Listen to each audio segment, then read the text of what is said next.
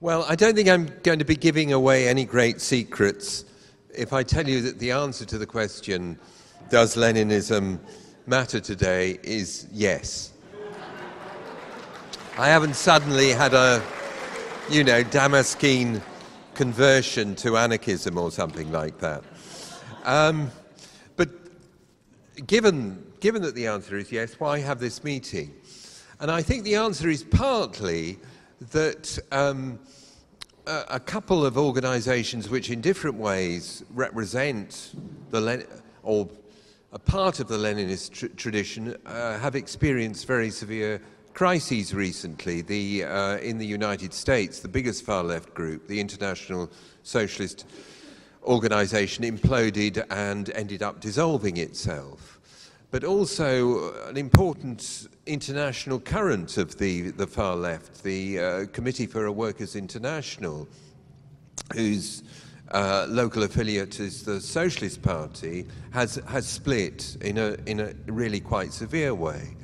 And commentators on the left have said that these crises are further evidence of the irrelevance of Leninism today.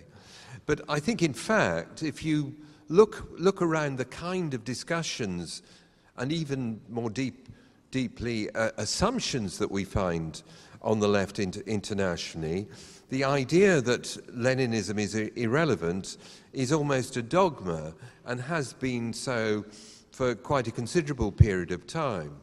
If we look at some of the most important movements that have renewed the left internationally in recent years, like over the last, let's say, 2 decades, like the anti-capitalist movement that emerged from the Seattle protests in 1999, or the Occupy movement that exploded internationally in 2011 in response to the Arab revolutions, the kind of organizational ideology of these movements is what has come to be known as horizontalism. In other words, the idea that what we try to create is movements where communication is at the same level between different networks of activists and so on, that no network has the right or ability to, if you like, impose its will on others. We interact with each other, we have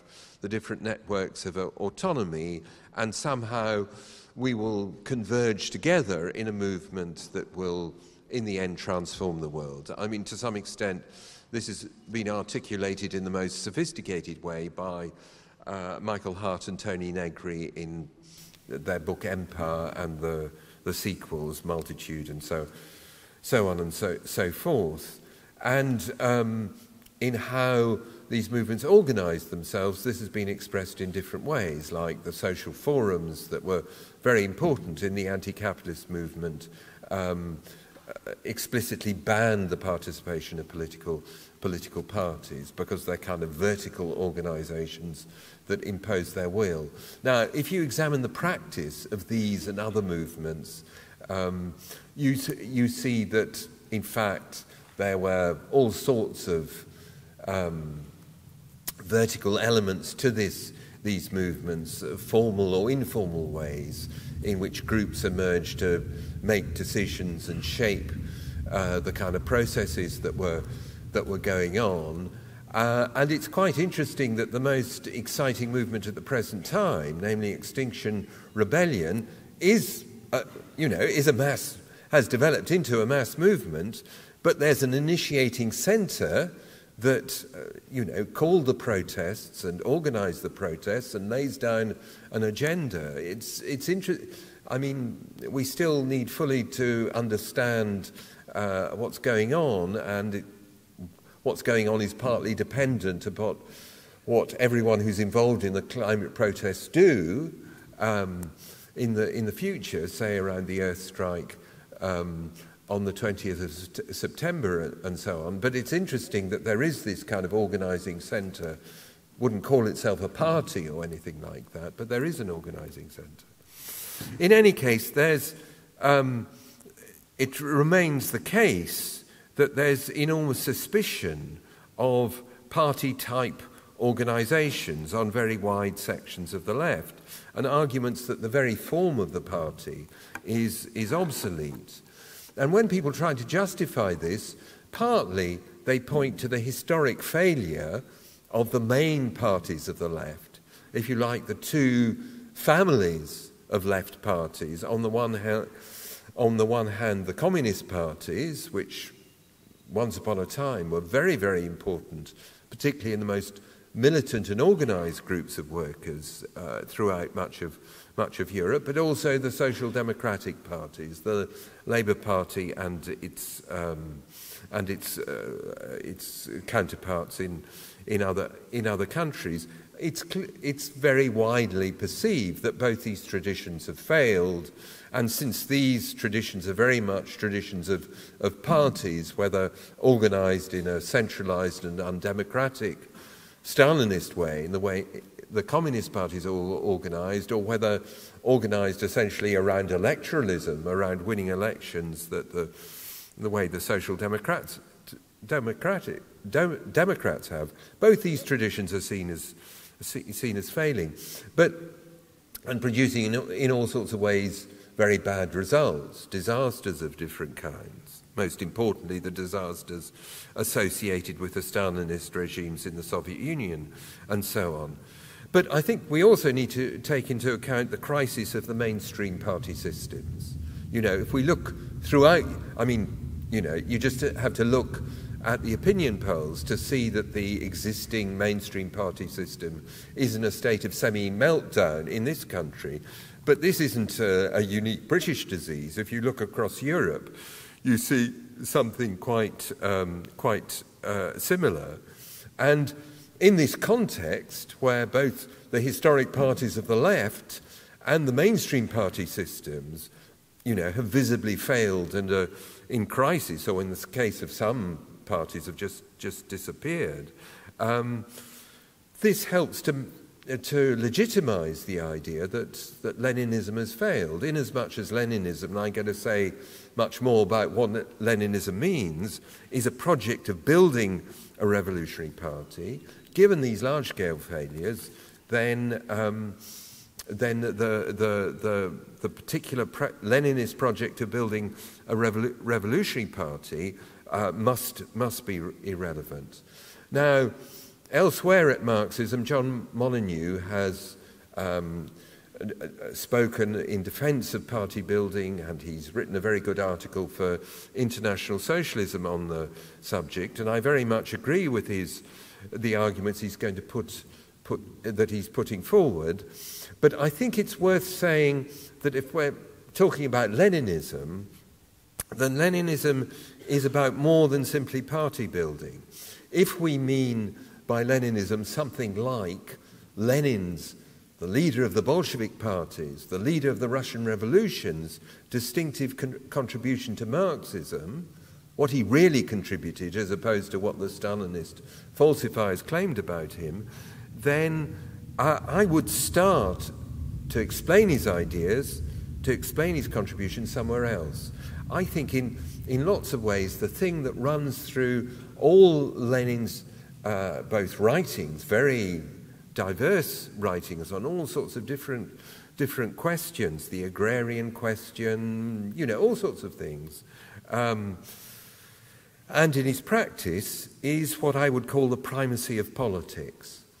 And if you want to understand what I mean by that, I'll quote one of Lenin's most famous sayings, which is that politics is the most concentrated expression of economics.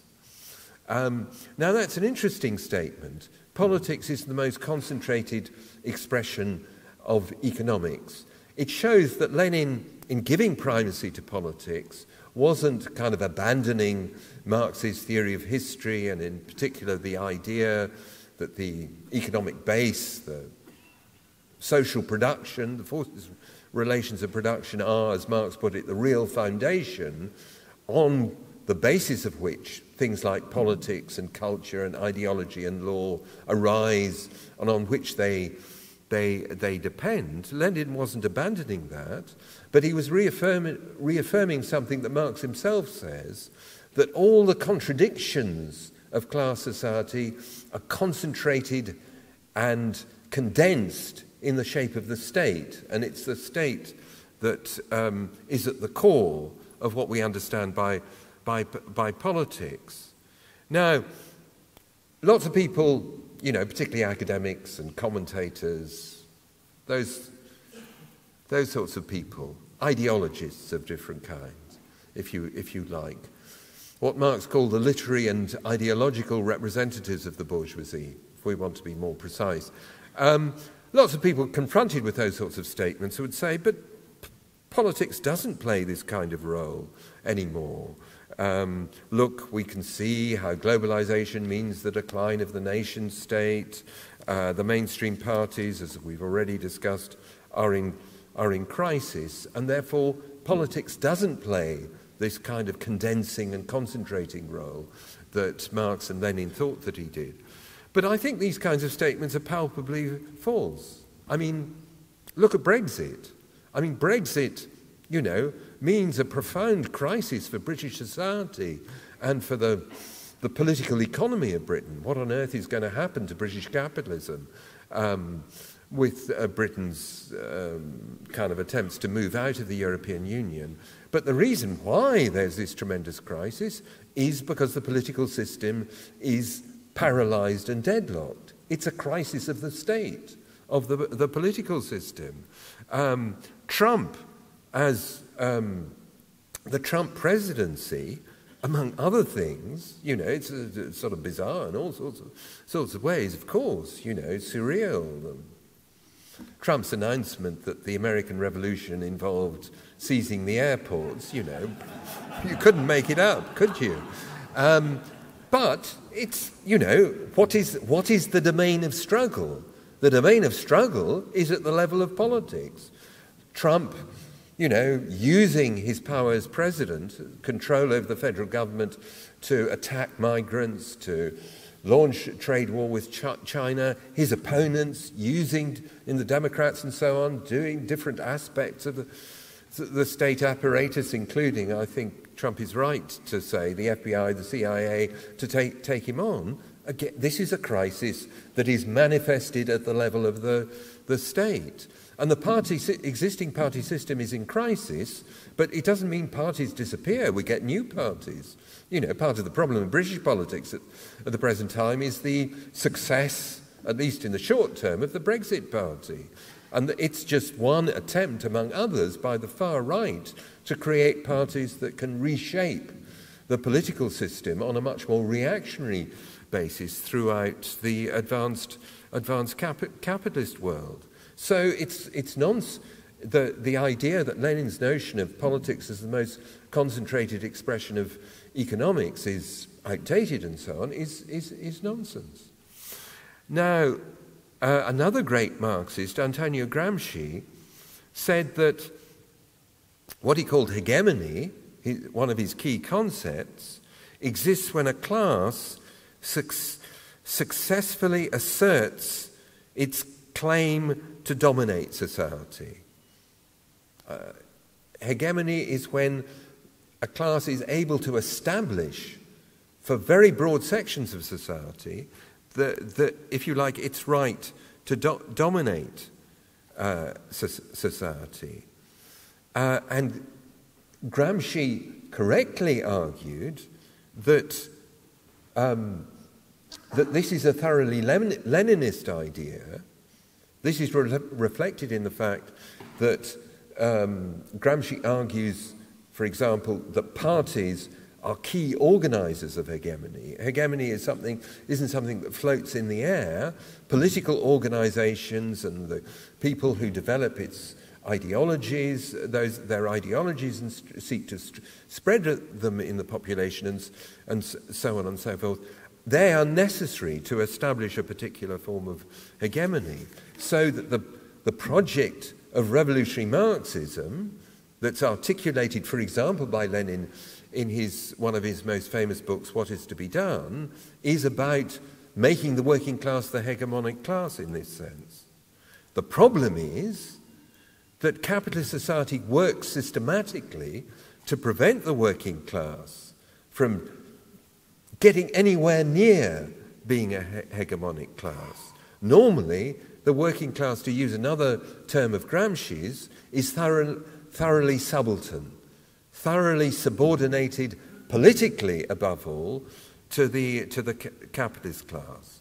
There are all sorts of mechanisms that work to keep the working class subordinate and dominated by other classes, above all the capitalists.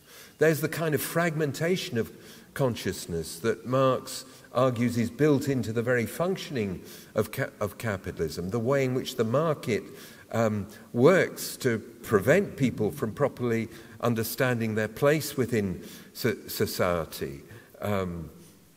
There's the separation of economics and politics, which is a recurrent feature, particularly of the advanced capitalist societies. And this separation of politics and economics is crucial to making reformism viable, because reformism is essentially having a kind of division of labour in which the trade unions try and win bread and butter reforms at the economic level that don't challenge the system, and the Social Democratic Party also seeks to achieve limited reforms by winning elections. But the idea that the working... and the more the separation of economics and politics works, the less the working class is a political subject, the less the working class is a class asserting itself and asserting its right to rule. And finally, you have the mechanisms of divide and rule to set different groups of workers against each other, of which the most obvious example is racism. So the most fundamental reason for building a revolutionary party in the Leninist tradition is to swim against the stream of how capitalism works, to swim against the stream of the normal workings of capitalism, and to strive in every way possible to help the working class become a political subject, a class asserting its claim to hegemony. Now, this helps to clarify one of the classic criticisms of Leninism, which is that Leninists are power-crazy people who want to create a party that will seize power in the name of the working class. Absolutely not. Absolutely not. A serious Leninist organization is not about substituting itself for real working class movements, but rather promoting a living interaction between the Revolutionary Party and the rest of the working class, an interaction that encourages workers to organize more effectively. This is something that Marx already states in the Communist Manifesto, that the communists are the most conscious and well-organized section of the working class, and in particular the section of the working class that identifies the general interests of the class and the direction of movement of its struggle, and that fights, therefore participating in workers' struggles, to direct those struggles in the direction that will advance the party's cause. Now, I have to make an important qualification here. I'm stating an ideal. This is how revolutionary organization should work. Anyone who's got any actual experience of building revolutionary organization knows that revolutionary organizations, just like any kind of organization, can develop various irrationalities and even I can't even pronounce the word, dysfunctionalities of their own. In other words, to put it crudely, we don't always live up to our ideals. And that reflects, in particular, the kind of material pressures, and not simply material pressures, the subjective, the mental, the ideological pressures that come from building an organization that necessarily exists within capitalist society. I mean, look at this place. You know, we rent these buildings for Marxism. You know, we have to raise the money, we have to conform to various rules and regulations and things like that. you know, we're trying to work to overthrow capitalism, but we're in all sorts of ways constrained by capitalism, and this generates frustrations and difficulties. And sometimes people get tired and they get demoralized, and they just think the whole project is too difficult.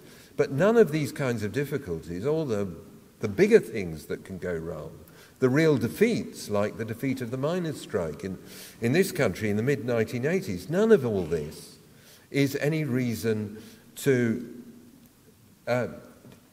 give up on the project of building a revolutionary party, because revolutionary organisation is necessary in order for the working class to become the kind of political subject that can overthrow capitalism. Now, it's interesting that the necessity of political organisation, I talked about the predominance of horizontalism, and I also talked about the way in which, in practice, in the movements that have developed over the last 20 years, horizontalism is qualified by all sorts of often shadow leaderships that effectively direct those movements. Incidentally, this is one of the things that is good about revolutionary organisation. What we do is what we say on the tin. You know, we are organised revolutionary socialists who want to help to lead a working class struggle to overthrow capitalism. In other words, we don't pretend, you know, we don't keep two books of accounts. We don't say, everyone, you know, let's just, you know, have our own different networks and see how it goes and all that kind of thing. No, we say, we think a movement, the movement of workers and struggles, workers' struggles and struggles of the oppressed have to go in a certain direction in order to win, and we will fight for that direction in an open way with our publications, our meetings, our agitation, our conversations with individuals. So we are open about not just our objectives, but about what we do in a way that isn't true of much of the practice in contemporary movements. But even so, even more, in the past few years, we've seen movements of the left which either give rise to or are dependent on the development of party organisations. This is partly expressed in the new left parties we've seen in southern Europe like Podemos and Syriza. It's also reflected in the transformation of a very partial transformation of the Labour Party, but nevertheless a transformation expressed in the huge surge of people to join the Labour Party under Jeremy Corbyn. But the tragedy of Syriza underlines the importance of programme and strategy. In other words, yeah, there are different ways in practice that people acknowledge the necessity of party organisation, but that what is needed is the right kind of party, in the sense of a party with a realistic programme of transformation and a coherent strategy for achieving that transformation, none of which is what Syriza had. So, but so I think it's become clear that I think that when we talk about building a revolutionary organisation, we're talking about a very tough and demanding project that has its moments of frustration and disappointment. And I think one way to get beyond that frustration and disappointment is to adopt a historical perspective. Because the workers' movement in the 20th century is fundamentally shaped by the triumph of Stalinism in the Soviet Union. Not simply because that means the defeat in an unexpected form of the first real workers' socialist revolution, but also because for really 2 generations, much of the 20th century, the best, most dedicated, most organised working class militants found themselves largely under the hegemony or within the communist parties, and there are also, as I've already mentioned, the social democratic parties.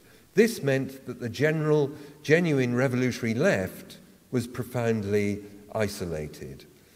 I remember talking to Tony Cliff, the founder of the SWP, at the end of 1989, which was an extraordinary year of upheaval with the fall of the Stalinist regimes in Eastern Europe. And I said to him, thank God the 1980s are over. They were a horrible decade with the defeat of the miners and things like that. And he just looked at me and, fairly contemptuously and said, you think the 1980s were bad? You should have been around in the 1950s. In other words, the height of the Cold War, when Stalinism and social democracy completely dominated the left, and Cliff was part of a tiny handful of revolutionaries. So we have this long historical period in which revolutionaries are marginalised. Now they begin to break out of that marginalisation as a result of the great upheavals of the 1960s and early 1970s. May 68, the student rebellions, Black Power in the United States, the whole wave of social rebellion that throws the traditional reformist parties into crisis, but also creates an opening for the revolutionary left. And it's really that is the moment of breakthrough for organisations like the SWP, but many far-left organisations in other parts of the world as well. And it was a tremendously exciting time. But our starting point was one of two great weaknesses to be able, during that period of upturn, to develop a real challenge to the dominant reformist organisations, including by this stage the communist parties. So we had a great meeting about the Portuguese Revolution with Raquel Varela and Peter Robinson earlier today. This is in many ways the high point of the upturn of the mid-1970s. It's a fantastic story of, revolutionary potential shown by workers, by soldiers, and so on and so forth. But the revolution failed, and it failed because the genuinely revolutionary left was too weak to break the power of the Communist Party. Now we see this same pattern again in the period after Seattle, the period of the 2000s, when you have these huge movements against neoliberalism and against the war in Iraq and so on and so forth, and you get the revival of the left after a long period of defeat and the emergence of different kinds of radical left parties. You have then, again, as was true in the 1960s and 1970s, a kind of race between the revolutionary left and the more reformist left about who is going to dominate that revival of the left. And the honest truth is the reformist left won. People like Mélenchon in France or Tsipras in Greece. Serious far-left organisations in those countries and in other countries, including Britain, but not strong enough, sometimes not coherent enough ideologically or organisationally to really shape the direction of this revival of the left. And sometimes that produced serious crises in the far-left organisations like the new anti-capitalist party in France, or indeed our own, the SWP here in Britain. This is the context in which we have the reformists, the left reformists, people like Tsipras, dominating the left response to the crisis and austerity. So twice, at moments of the development of the left, the reformists, from their much more strongly established position, have won the race with the far left. But the fact that the reformists win and then fail leads to a further weakening of the reformist organisations themselves. I mean, this is clearest among some of the more mainstream social democratic parties. Look at the Socialist Party in France, which has been completely marginalised in the past few years. Or the Social Democratic Party in Germany, the historic party of the Second International, the great citadel of reformism in the world for a very long time, which, is doing its best to marginalise itself through its coalition. Coalition with Merkel and the Conservatives. So the reformists win, but they undermine themselves through the way in which they essentially throw away their victory by being incapable of developing a successful challenge to the system. Well, now we're in a new conjuncture, one whose shape is only beginning to crystallise. One thing that's been very clear the past few years is the importance of resisting racism and organising against racism, of building mass movements against racism, of uniting as broad layers of the left and the population against the emerging far right and racists and so on and so forth. But also we see the way now the politics of trying to prevent catastrophic climate change is beginning to reshape the whole environment in ways that, as I've said, we don't yet fully understand, because the spectrum of political forces that are involved in this process are somewhat different from the traditional left. And that means, to be absolutely honest, that, well, I'll speak for myself. Old dogs like me need to learn some new tricks, but more generally, the serious socialist left, if it wants to relate to this new movement, is going to have to learn how to change itself. This is the terrain on which I think revolutionaries can have really enormous opportunities to begin not simply to rerun the race with the reformists that I described taking place on those two previous occasions, because the context is changing and the reformists they're not disappearing, don't get me wrong, but their ability to shape events is declining. This is an opportunity for revolutionaries, if they work in the right way, to help to shape these new movements. And this is at a point when we know, because of the effects because of the processes of climate change that are already at work, we know we can't afford to fail. So I'll end with something that the German Marxist Walter Benjamin wrote back in the 1930s, at a very dark moment in history, when the fascists and the Stalinists looked like they were going to completely dominate the future of humankind. Of course, they didn't, but it was a very dark moment. He said that you shouldn't think of revolution as a kind of train that is rushing ahead, optimistically into the future. You should think of revolution as the moment when the train is veering off the rails and you have to pull the emergency cord. That's the challenge that faces us today.